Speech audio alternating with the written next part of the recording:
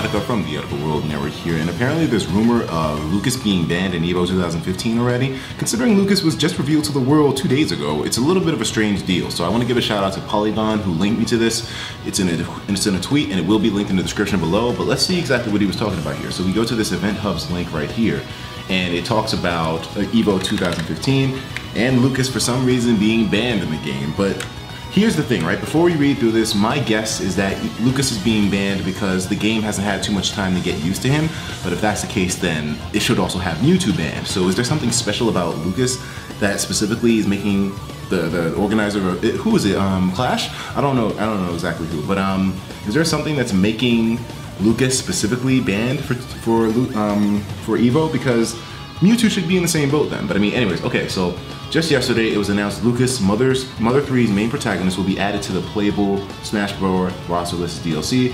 While no solid release date for the character was given, Nintendo did state that he will become available to the public sometime in June, which is pretty damn soon. This begs the question, with EVO 2015 taking place the following month, will Lucas be allowed in the Smash 4 tournament? As it turns out, no, he won't. According to Joey, Mr. Wizard, blah blah blah, one of the no disrespect, one of the organizers of the event, Lucas will be banned from tournament play, which, okay. Surlier stated on Twitter that the character's release window is too close to the event, and as a result, players will not have adequate time to train against. Oh, okay, that's the difference. Lucas isn't coming out at the same time as Mewtwo.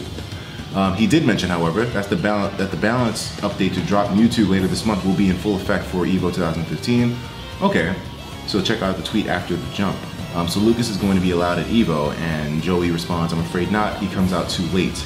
So let's see some comments before I make my opinion. Sad, but understandable. Not surprising, but he'll get his chance next year. EVO just make up their rules as they go along, don't they? With money flashed their way, they will let the character be playable. I remember they were not allowing Injustice to be a main game because it came out too late, but WB offered money and the game got added.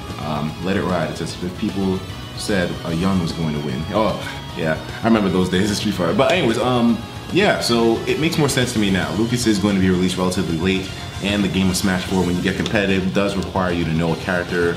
You know, so if you're using a new character who's not like somebody that everyone had time to train against, and you're picking them up for EVO, I can understand why they're saying he's not going to be allowed. It's just too many random variables at that point, and since you don't know how to play against the character, you know, DI and whatnot, people aren't going to have a chance to really get to understand how the character works. So I get it fully. But anyways, guys, what do you think about this whole thing?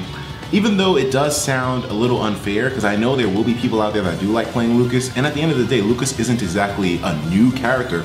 Sakurai imported all the characters in previous games with their old moves, Mewtwo included. So with that in mind, maybe people shouldn't necessarily see the learning curve of Lucas in EVO being like a bad thing, because most people will know how he operates. But of course, it's a new game, new changes, new tweaks, new balances. The character will operate differently than he did in previous titles. That's a damn fact. He may have the same moves, but he will be a totally different character in terms of frame data and whatnot. Definitely will be. Either way, guys, let me know what you think about this in the comments below, and I will talk to you in the next video. Take care of yourself, and of course, as usual, please have yourself a damn good one.